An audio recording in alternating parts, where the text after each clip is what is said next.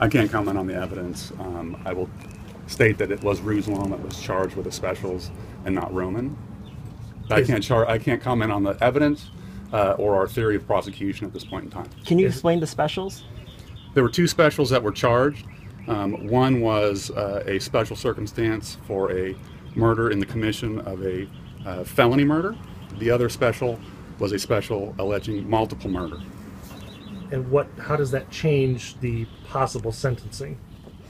If a jury were to find true one or both special circumstances, then depending on whether our office seeks the death penalty, they would then have to determine whether or not the death penalty is appropriate. So this puts the death penalty on the table then?